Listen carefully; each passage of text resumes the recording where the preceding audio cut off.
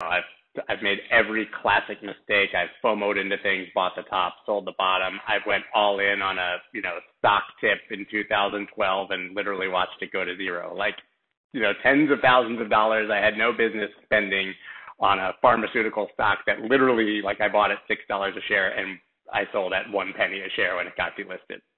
I've been abused by the market, And I think you just get to a certain point where losing sucks so much that you improve, And it's like you can't trust a skinny chef, you can't trust a trader who hasn't gone broke at least once or twice and blown up their account, But the thing, transitioning compounds those errors and emotional decisions and bad decisions with becoming a quote unquote full-time trader.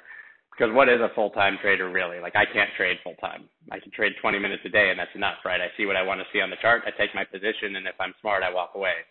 So the problem is when you become a full-time trader and commit to it, is you feel like you need to be in the market all the time, and you feel like you always need to be trading because, like, what am I doing if I'm not, like, working my ass off? But the reality is, once you get to a certain point, there's not that much work to do. You see what you want to see, your plan. You're able to, you have a strategy in place and you execute it, and you're actually going to just screw yourself if you sit around and watch it, right? Like, you're going to make an emotional decision, take profit too early, move your stop loss down, panic, do all these things because you're not following your plan. So I think once you get to a certain point where you know what your plan is, you see what you want to see on a chart, there's very little to do as a quote pro trader. So I would say I pushed way too hard at the beginning, traded way too much, didn't really understand the tax implications of doing so in the United States, which is like just a utter and disastrous train wreck.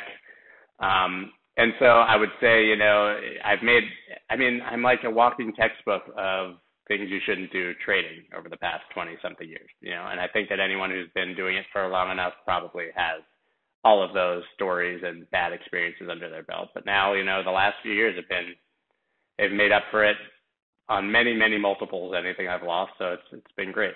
That's great, and I'm a huge fan of the UFC, and I love boxing as well. And usually the champions are the ones who've lost, and then come back and actually won after, learning from their losses and discovering themselves. So I think, and by the way, there's so many interesting kind of golden rules that you mentioned in that specific answer. And just to go over a few, in terms of don'ts, you mentioned don't FUD or don't FOMO, don't be emotional. Are those some of the biggest don'ts when it comes to trading mistakes for beginners? Yeah, I started a newsletter last year, and it was just because I felt Twitter was too short form, and I just had more ideas and wanted to write them out longer. And I find myself almost, when I write the intro to almost every single one, just talking about trading psychology and emotions, because in my experience, that's the whole ballgame.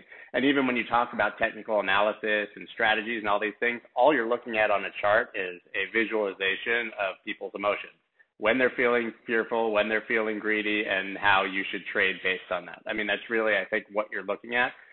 So as you said, I think that is literally the whole ball game.